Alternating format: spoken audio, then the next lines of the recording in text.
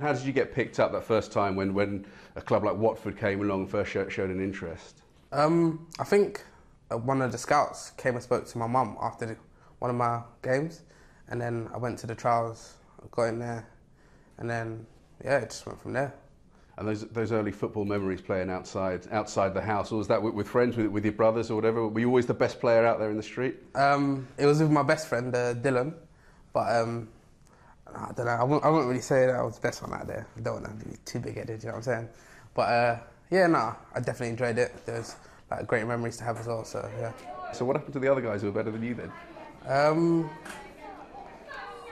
They're doing their own thing, you know. They've gone their own separate path. I've gone on mine, you know, and I'm thankful for it. So yeah. How much of an influence did your mum have with you pursuing football as a career? Yeah, I mean, definitely a huge one. You know, like she took me to all my matches, alongside my brother as well. He was also at Watford at the time, and yeah, like she was just a big boost for me and my brother. So, at the beginning, she wanted me to like focus on education, and eventually I sat her down, and I was like, Mum, I want to play football, and I want you to like just believe in me and have faith in me, and she did, and yeah, I'm in Southampton.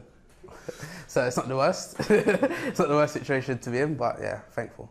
But it started off with Watford, as you mentioned. They were the first ones to come in, but then you got released by Watford. Were there ever doubts at the time that, yeah, this is my dream, but that they've let me go? Yeah, to be honest, because after I got released from Watford, like, I stopped playing football completely for like a year, and then that's when my brother didn't get a contract at Watford as well, so he went to Leyton Orient, and I also got trials there, and then got in there. I loved it there, and then that's when I got picked up from Southampton. You think Watford are looking now and thinking, oh, we missed out there? I mean, it's a bit too late now, isn't it? You know? But yeah, no, I'm happy here, so yeah. You're still a young man, but here you are at Southampton playing in the Premier League, playing in front of big crowds. How have you coped with that? Have you noticed a difference about yourself? Yeah, I mean, obviously at the beginning, obviously I made my debut, and like, I think I've come a long way myself. And yeah, it's credit to the coaches and the staff for like helping me along the way. Obviously, you see the younger kids. Like, obviously, I'm young myself, but like even younger than me, like you can see that they look up to me, and I want to be a role model for them. Like, show them that hard work and like focus that you can get to where you want to get to. I spoke to, I think, Nathan Redmond the other day, who suggested, when you see one that you look up to and some that sort of helped nurse you through and become an established. Yeah, 100%. Like Redders, he helps me like on the pitch, like giving me instructions on like what I should be doing and stuff, and also off the pitch as well, like with my diet and just keeping like my well-being. So yeah, and also Bertrand as well. You mentioned there your sort of well-being. You've had a few injuries as well since you came through. How difficult has that been? You make that breakthrough and all of a sudden you have these setbacks. Yeah, I mean, yeah, it was definitely difficult at the beginning, you know, with the setbacks, because I scored my first goal at Huddersfield, and then obviously the next day I got injured, which weren't ideal. And I was obviously on a big high after scoring my first Premier League goal. But yeah, I think I've come a long way since then, and I'm thankful for everything and the staff that helped me get there. What's the manager saying to you in terms of nurturing you through? I know he was asked about you in a press conference the other day, and he said you've had chats about being perhaps a bit more professional. What did he mean by that? Yeah, I'd say like just like my diet and stuff. But me and the manager, we have a good like relationship, and like he talks to me often, and like we sit down and have conversations, and like what I should be doing and like how I should be like doing things in my life. And yeah, it's a big booster, like sets me challenges.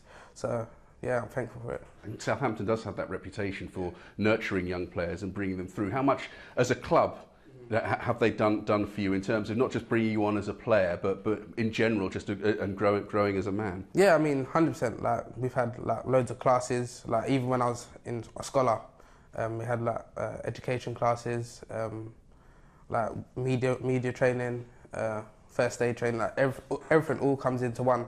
You know, like help me grow as a person on and off the pitch. You made the choice to play for Ireland.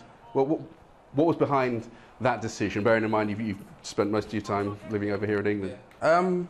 I'd say I was born in Ireland, and like I spoke with it with my mum and my brother. And yeah, we just decided on Ireland, and yeah, look forward to playing for them in the future, you know. What sort of timescale have you put on that in terms of establishing yourself as a regular Ireland international? Well, I need to get my games in here first, you know, show them why I should be in the team. And then once I establish myself here, then look forward to like being in the team and like scoring goals and hopefully, you know, like going to the Euros like, next year. So yeah. You set your sights on that, have you? That would be the... I mean, that's the dream, you know. Like playing the Euros, it'll be a big thing, you know, for me and my family. Like it'd be amazing.